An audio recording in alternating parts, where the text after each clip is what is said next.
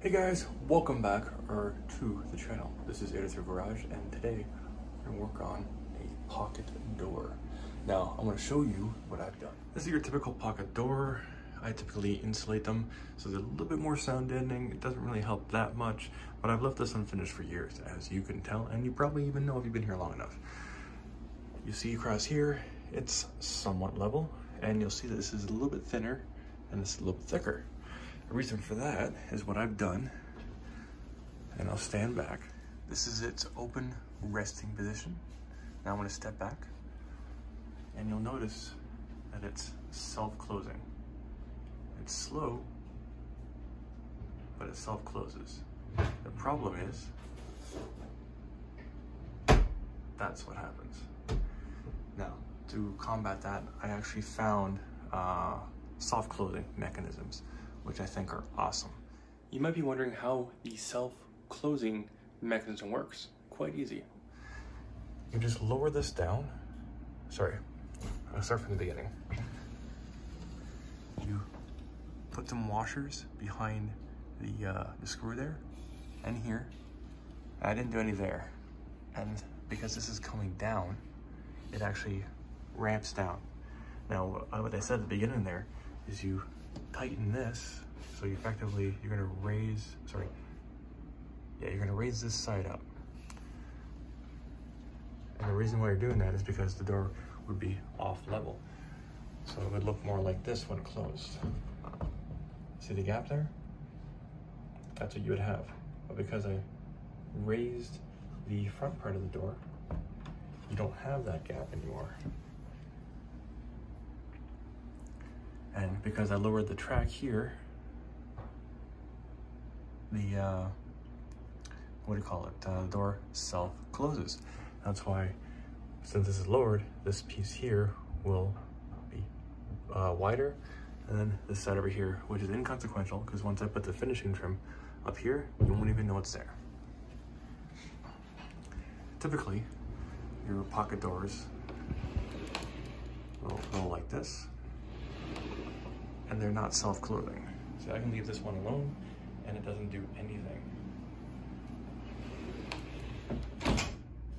The other part of this, with what I was talking about earlier in the video, is I got some mechanisms that will soft close and hold the door open as needed. We're gonna get to installing those right now. So these are the mechanisms. There's two of them. You're gonna need one of them for the soft close, and then one of them for the soft opening. If you just want it to soft close, as in when the door comes across, it closes nice and easy, you just have to buy that one, and then when you open the door, it'll stay in position. On a normal door, you don't have to have the self-closing, and I don't want to commit. I always mix up my words, so I just want to make sure that you know that I'm talking about the soft close and then the self-closing. Two different things. So when you change the track, like I was saying, you have to make it self-closing. By adding these, and I was told they won't work with my application because mine's a cheap Home Depot door. And these are expensive Johnson I'm even mixing it up. Soft closing hangers. So part of this whole mechanism, if it will, it's all tangled up there. All right. So this goes onto your pocket door.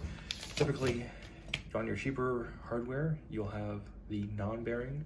This is a version where you don't need it, like a part of it that you don't need to have the bearings, as in over here. The heavier doors that are solid core doors that are sound deadening, you need the bearings. Anything that's bigger than 80 inches, I recommend bearings. Actually, I would recommend them period, but if you just want the cheap hardware, that'll save you a few bucks.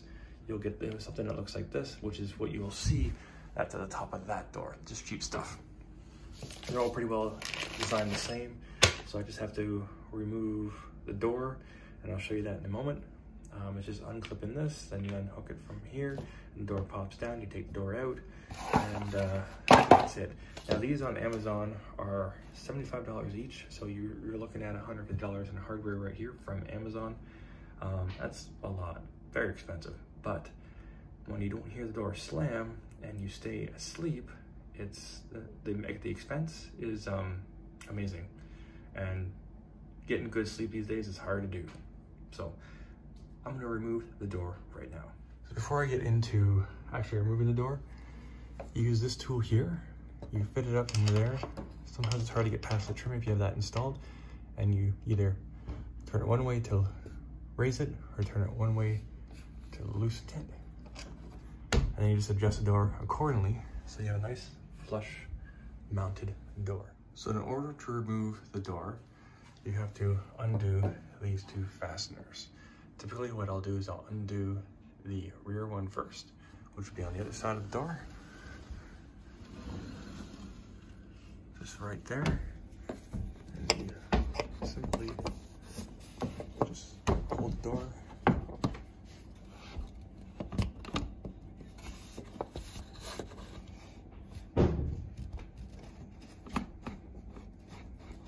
A little hard to do with one hand.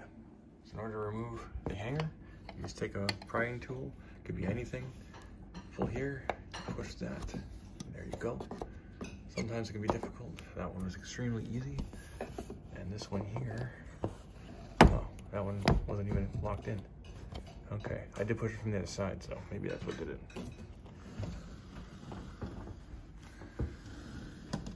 The next thing you do is you lift up on the door. This is a two-handed job. Here, I'm lifting up the door and moving the fasteners out of the way, freeing up the door. Next, we're going to remove the old fasteners. They're no longer needed, so we can install the new door hardware that will be now holding up the door. After we get this done, we'll be installing the hangers in the old track. The next step is to remove that channel. This part of the job might be impossible for you because you'll have to cut the drywall to get access to it. I haven't put mine up, so I have easy access. As you can see, I actually upgraded mine to the bearings. I actually thought they were nylon only, which would be this here. And they do sell them like that. I'm kind of happy about that. Anyways, now to install these. And they go in a certain way, make sure you read the instructions. Make sure that your hanger is engaged for the closing side, as per the instructions. You'll see me here actually check the instructions. It's both the closing and open side that have the hanger engaged so that when everything is up in place, it immediately will work. Otherwise, you have to bring it back down. So this was a hard sell, but I got it to work. As you can see there, it self-closes. It does not fit properly, but it will work with some playing around. Now until on the next one, which is over here. After you're able to massage it into place, for me, I had to open up the track itself, and it worked. Now that we're hanging the door, this takes a little bit of effort. You have to be able to lift the door and then pop the hanger in. So our soft closed door is now installed. Everything's all straight. So if you open it up, it takes a little bit. So your pets can't just paw at the door.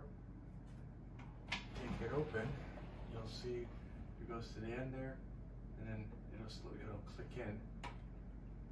You have enough momentum, obviously I didn't. And then you have to open it again by grabbing the door.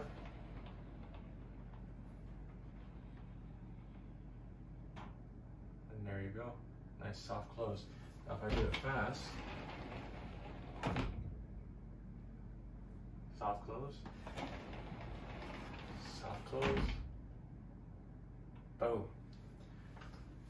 That way, nobody gets woken up when the door meets the wood. Now I can further adjust it so it doesn't actually touch the wood, and I may do that. That way, it'll stop, for example, right about here. So you'll have that nice little air gap right there. That way there's no wood on wood. And the back one has the rubber stop at the middle of the door, right about here. Not sure if you can see that, but it's there. And that's what else is going to impact at the same time. And that's that.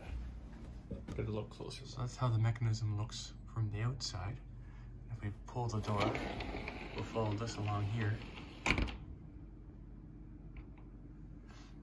I'll bring it back over to the end. Boom. And these are the adjustment stops, which you can choose. And they are a little bit hard to get in there for this style. This is actually a Lowe's door, not a Home Depot. They're both really cheap though. And you just unloosen this and bring this back to wherever you need it to be. in the instructions it says 1.5. This is actually about 2. And if I want to have the self-closing again, I just undo the screws and put the spacers back in so that the track at this point here is slanted downward. Actually, you know what? Let's install that right now. As you'll see, it is incredibly easy to make your door, your pocket door, self-closing, and that matched with the soft closing mechanism. Amazing. I'm not going to keep it that way, but it's amazing. So now we have the spacer installed, and the door is in its closed position, so it's still self-closing, or sorry, it's still soft closing. Now if we bring it out, say we bring it there, the door itself is going to want to close. I'm just going to back up, and it closes soft, and it's self-closing after a certain point. Now you'll see there's a gap at the bottom. I did just fix the trim, make sure she's plumb straight and square. So all you would have to do is tighten this one up to get rid of that gap, and it's still self-closing beyond a certain point. That way you don't have to monitor it as you walk away when you enter the bathroom. So I decided to remove said spacers, and that's easy. Those are the spacers that I used. So flat washers to adjust, that was the main one. And then how I did that, because the track itself is aluminum, I have a magnet on my keys, and it doesn't stick to aluminum obviously, but it sticks to mild steel, and that's what the washers and spacers were. So that made it really easy to remove this self-closing mechanism for the door. So thanks for watching if you made it this far in the video. This is the tutorial on how to make your door self-closing and or removing that and continuing with just the soft closing. And yes, I had to really think about both of those, soft closing and or self-closing. Anyways, please like, share, subscribe if you like what I do here. If you have any questions, comments, concerns, leave them all down below, and I'll get back to you as soon as I can. Talk to you later. Peace.